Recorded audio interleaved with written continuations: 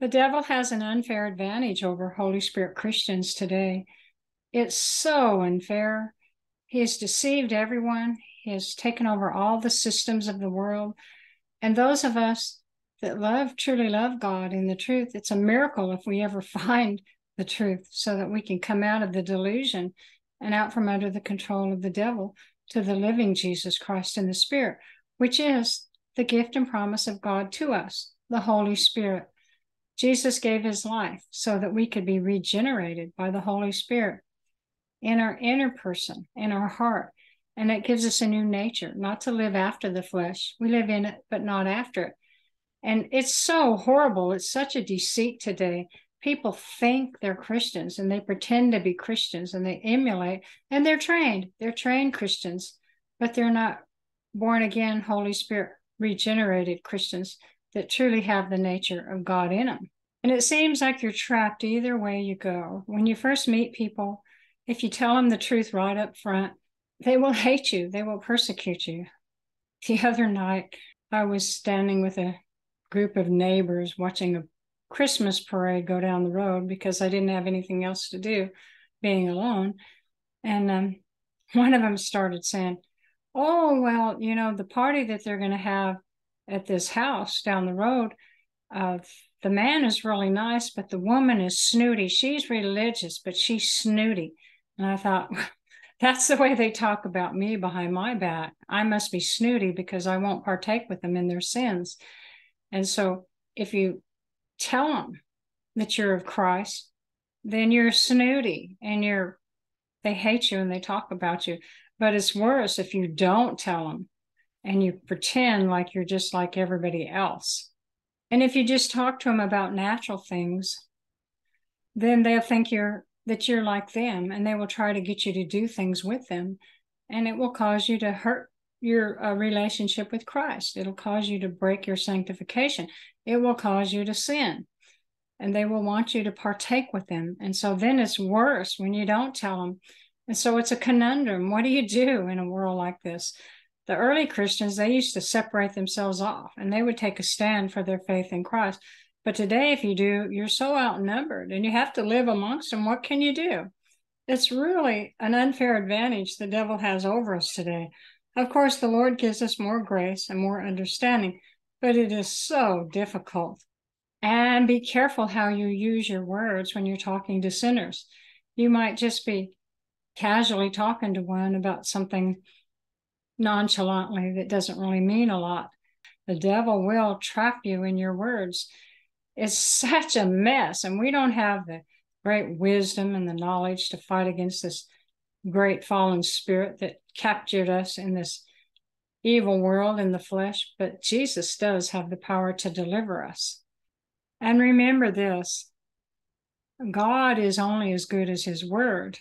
And so the Bible can't be his word because they twist the Bible to make it say anything they want it to say. And the Bible will let you down in the end every single time. And they will manipulate it and twist it and justify. And you also are only as good as your word. So if you tell God that you're going to do his will and you're going to serve him, and if you don't do it, then there's something wrong with your heart. Now, I know you have problems with your flesh and you will fail sometimes and you will fall down, but in your heart, you can never, ever leave the living Jesus Christ. You can never, ever tell him that you're going to serve him and love him all your life and then go back to the world, because then there's something terrible wrong with your heart. You need to stick with him, even if you do fall. You cling to the Lord even in your down times and you say, Lord, I don't want to be in this situation. I don't want to be contrary to you. I love you and I want you and I'm never going to give up. I'm never going back to the world. If I fall down, help me. Let me get up, Lord, because I don't want to be in this situation. This is just a trap of the devil and I want to walk and talk with you. Never quit clinging to the living Jesus Christ, or then you will be doomed. You are only as good as your word, just like God.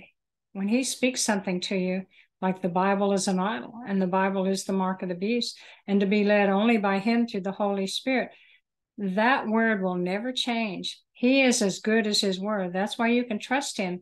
That's why you can depend on him, because he will do what he says he will do. The Bible always fails and always lets you down, and so do people. And so you're only as good as your word. So when you give your word to God, then you stick with him. And you may not understand everything, and you may make mistakes in your judgment, but you have to have an honest heart, honest intentions, honest motivations, and then he will correct you. He knows that you didn't know, but if you're facetious, he knows that also. And don't speculate about the things of God. It's okay to wonder and think and about God and the things, but don't speculate in a way that you really believe what you're speculating about. Be sure that when you have something that you're going to cling to in your heart and you're going to say is God, be sure that it is him showing you that. It's not just conjecture or speculation on your part. Let me read the definition of speculate to you. Speculate, it's a verb. Form a theory or conjecture about a subject without firm evidence. When Jesus spoke to Harlan, the Bible is an idol. That was not speculation. That was not conjecture. It is the word of the living Jesus Christ to our generation. When he told him, I want you just to be a Christian and not to join, what he meant was don't join any of these churches because they're not of him. When he wrote the foundation teachings in his heart, these are true. They've never changed. And so this is not conjecture. This is not speculation. But when you are enlightened to this truth and you come to some understanding about the Bible and about the real covenant of God to us, well, then don't take that truth and that understanding and then go back through the Bible and then figure out everything else for yourself and think you understand everything. That's a terrible mistake because you're doing exactly what Bible worshipers do and you don't even know it. You're figuring everything out for yourself from the Bible through your mind because you learned a truth. Now you think you can figure everything out with your own mind, and you can't. You are going to be wrong doing that. And you may get into serious trouble, especially if you say the wrong things about God. Do not do that. You're walking on dangerous ground. And don't just figure that you know everything and that you're going to be able to straighten everybody else out. You need to make sure that you're right with God and that you're walking with God, with your heart, right with him, the Spirit, and that you're being led by him. He is our Lord. He is our God. He is our Master. God is our Father, our Creator. Jesus Christ is his Son, our King, our Savior, the one that the Father gave us to. And we have to obey him through the Spirit. And each one of us must answer to him. We don't answer to other people that think they have it all figured out and are trying to straighten us up. When somebody tells me, said, oh, well, Jesus showed me this about you. And, you know, it doesn't feel right in the spirit, in your heart. And I think to myself, I say, well, that's strange. I wonder why he showed it to you, but he didn't show it to me. You have to be careful of those things. So be careful, children, in what you believe and what you don't believe. You have to believe in the living God. You have to depend on the living God and the Spirit, and he will take care of you. And you can try the spirits by the Holy Spirit that's in you. You can't try the spirits by the Bible because there's 45,000 different denominations, different interpretations of the Bible, and they're all wrong. They're all outside of Christ.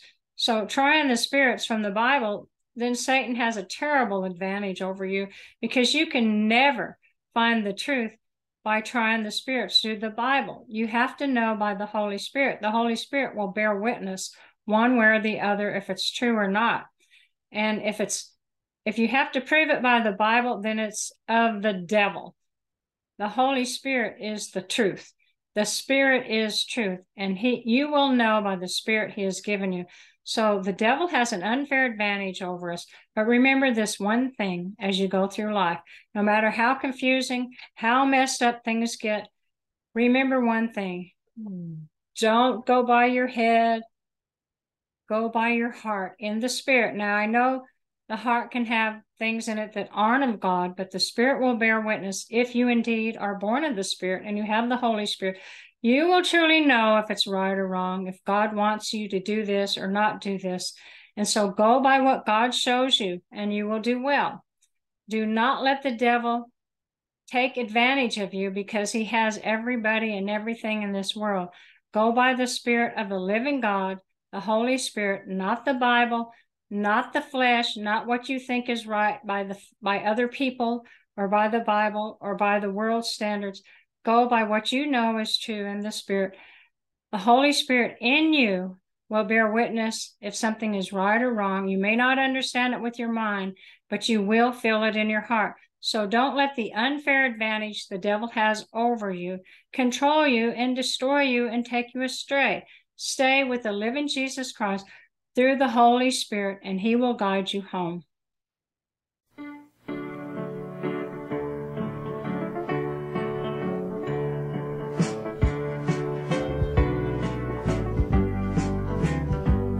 Your voice will be heard again, Lord.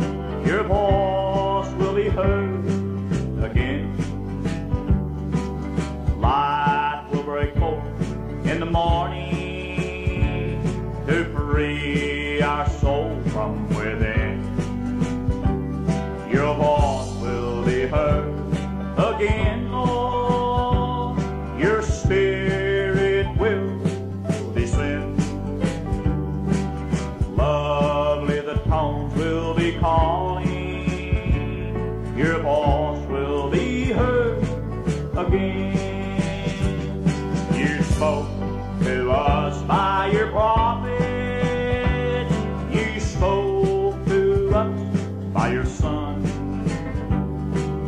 Then the disciples of Jesus became the anointed one. Your temple is our bodies, on our vocal cords you depend. When you speak through us by your Spirit, your voice will be heard again.